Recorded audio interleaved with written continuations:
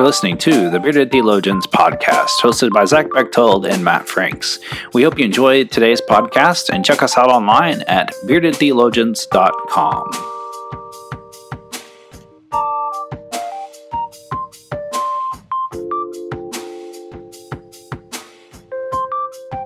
You're listening to the Bearded Theologians podcast, hosted by Matt Franks and Zach Bechtold.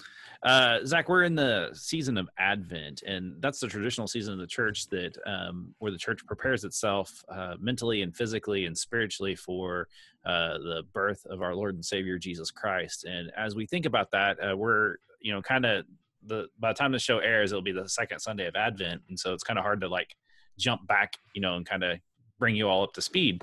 But one of the themes for Advent is waiting, and so as you think of waiting, what kind of comes to mind? What speaks to you, or especially in the season of Advent, how does that play out for you? Well, one, just in the context of what our lives are, and kind of just the social norms and culture that we live in, waiting is not something we do well. Especially this time of year. We want Christmas to get here. We want, we want to celebrate. And a lot of people, myself included, in the past have begun celebrating that not really waiting, but celebrating Christmas in November, right after Thanksgiving. And I'm with that. I like Christmas. I enjoy it. I like to draw it out as far as we can. But there is something about intentionally waiting till after Thanksgiving to begin to prepare, and not rush into it, because it just helps build that. We do it at Lent. There's the season of preparing and being very intentional about it, and it seems like we don't rush as much to get to Easter as we do for Christmas, and it may just be what the cultural things that surround Christmas with, family and presents and, Black Friday and all of those things that go in it, but we don't wait well. We want our food fast. We want our podcasts instant. We want our Facebook and news and social media things at the tips of our fingers. And anytime we have to wait for that, we have a hard time. We struggle with it. We get frustrated. In Christmas is that time for us to intentionally slow down, to wait on the coming of Christ. And there's a lot that goes into that waiting in various ways of worship and preparing our hearts, and both communally and individually. Yeah, I kind of like that.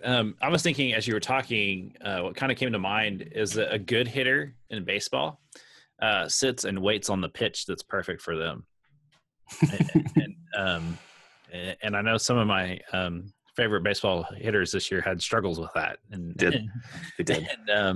But you look at the good hitters, and they'll tell you to wait for your pitch, and when you see that pitch, drive the ball.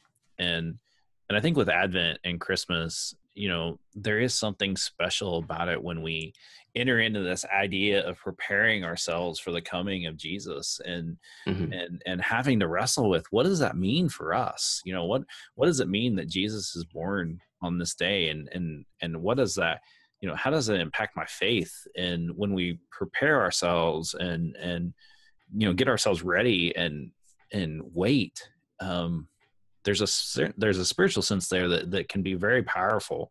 And I think far too often, and you're right, you nailed it on the head. We're pushing Christmas. Hobby Lobby is notorious for pushing Christmas in July. Yeah. And I struggle with that. I see that stuff, and it not only does it anger me, because then I have to unpack that for my church, and say, no, it's Advent first, then Christmas. And I think that's, for me, one of the things I've been adamant about this year is because Christmas Eve falls on a Sunday. I said on Sunday, Advent 4 first, because we have to have that lesson. And we're going to be talking about the lessons of Advent. And that last lesson is the lesson of the servant. And if I'm not allowed to give you that lesson, then by the time that Christmas comes that evening, when we have Christmas Eve services that evening, you're going to miss out on, to me, one of the more important lessons that we need to learn of what does it mean to be a servant. And if we don't prepare ourselves well, we're only going to have a small piece of the pie. And so I want to encourage you, if you haven't planned your Christmas Eve service, you probably are already hurting, but would encourage you to really think about that in your planning and be adamant about it and share with your congregations. No, we've got to do this first and then this. And I know there'll be pushback. I mean, I had some pushback too, but I looked at people and said, I really feel like if we're going to do Christmas right as the church, we have to have that fourth Sunday so that I can do Christmas Eve very well and we can tell the rest of the story. And so, you brought up the instant gratification that we live in.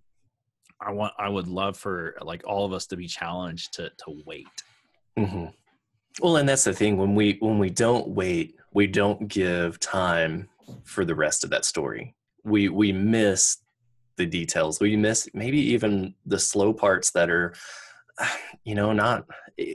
Christmas is not an action. Advent, this season is not an action movie. It's not just bang, bang, bang. There are little details everywhere within the Gospels and within these stories that build, that bring us in through this waiting and anticipation and carry us through. And if we miss a piece of that, there's almost a plot hole. There's something missing, and we don't get to fully celebrate.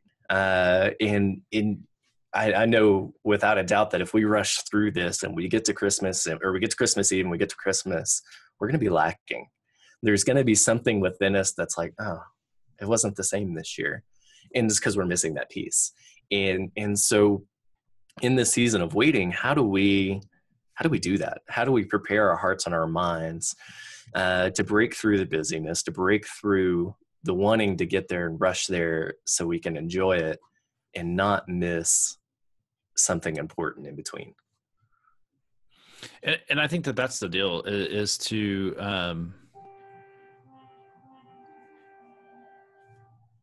it's not me. I don't know what that is. That's Ashley texting me.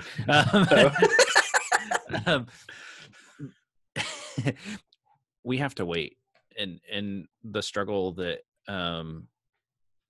we have, and we've shared this, but I really think that if we just sit back and just sit back and relax and not worry about the stuff and just be present. Could you imagine what that would do, like for your Advent practice, whatever that may be? What if we were to treat Advent or approach Advent a whole lot like we do Lent, and be very intentional about at least this waiting, because it seems like that's what we have trouble doing, is waiting. And so what if we, maybe not so much in taking on a spiritual discipline or adding something new or giving something out, but just being intentional about waiting and not rushing through this season and not missing out on the preparation and rejoicing and serving that we have in this season. And we treat it like that and say, look, this Advent season, we're going to wait. We're going to be intentional about waiting and slowing down and taking in this season amongst the Christmas parties and the school programs and the 9 million things that we have to do that are going to take our attention away. But to be intentional about waiting in those things as well. What might that look like? It'd look like Advent. It would. So maybe that's our challenge, is to slow down and wait this week. And so, during Advent. And I think that works well coming out the Sunday after, the week after the first Advent. Let this be a reminder that as you've picked up speed and possibly missed out on something this season, slow it down. There's still time to be in this focus of waiting, to be very intentional about that. And I like that. That's going to be our challenge. You're 4 days in. You're almost a full weekend to Advent. Yeah. Slow down. Wait. And see what waiting and anticipating the coming birth of Christ really looks like in your life. That's good. I like that. I do too. So we want to encourage you as you wait. And if you're needing some ideas for gift items, and if you have a special pastor in your life, or a friend that that is a Sunday school teacher and is bearded, or you just want to give a gag gift of a bearded person, that may not have a beard, but you give them a bearded theologian coffee mug or, whatever, just go online to our website and click on the buy stuff thing, and you'll go to our Zazzle thing and buy some really cool bearded theologians gear. We use that money to be able to then turn around and, give out other items to guests and other things that we have on. But we want to continue the conversation. And so how are you waiting? And, talk about what does that mean for you on our social media aspects and all that good stuff. But we're very thankful for you. And so keep on listening, share us, like us, utilize us in any way that you'd like to. But for the Bearded Theologians, I'm Matt Franks. I'm Zach Bechtold. Have fun waiting this season. Thank you for listening to the Bearded Theologians podcast. We hope you've enjoyed listening, and we hope that you share our content online through Facebook and social media, and we hope that you check out our Beardcast store at beardedtheologians.com and pick up some great Bearded Theologians gear. We hope you have a good day.